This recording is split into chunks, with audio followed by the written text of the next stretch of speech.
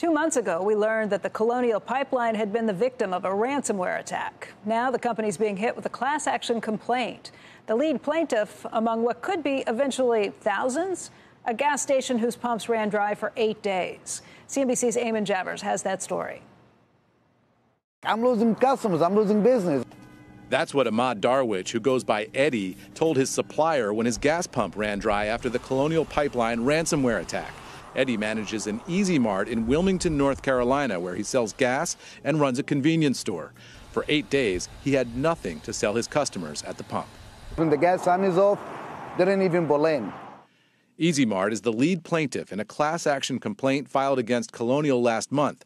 According to the suit, Easy Mart saw its sales dip nearly $8,000 in May. The same month, ransomware gang DarkSide attacked the company.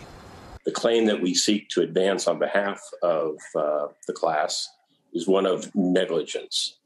That is, this company was using a legacy system, allowing remote access without multi-factor authentication, and had many warnings that this could occur.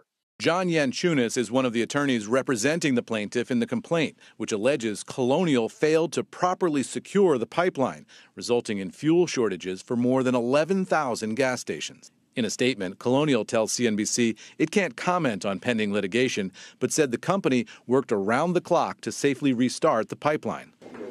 But it's Colonial's planning prior to the cyber attack that's central to the allegation of negligence, an issue that came up in a congressional hearing with the CEO.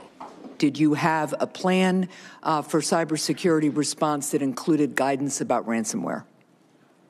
Senator, specifically, no discussion about ransom and action to ransom.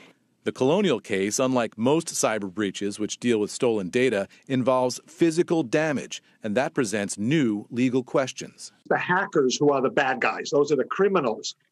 But the question that's raised with this is what liabilities, what responsibilities does Colonial have? Colonial Pipeline is the primary target, but other people are impacted by it. And that's a question many companies are asking as virtually every industry, from meatpacking to IT software, faces the threat of a ransomware attack. At the Easy Mart, Eddie says it took about a month for his customers to return, but business is now back to normal.